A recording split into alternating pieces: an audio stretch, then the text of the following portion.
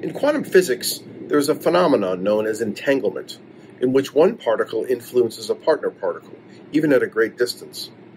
The same is true for leaders. When we work for someone who inspires us, who serves as an exemplar, or who mentors us, we become entangled. We remain connected over time and space and work to emulate them and live up to their example.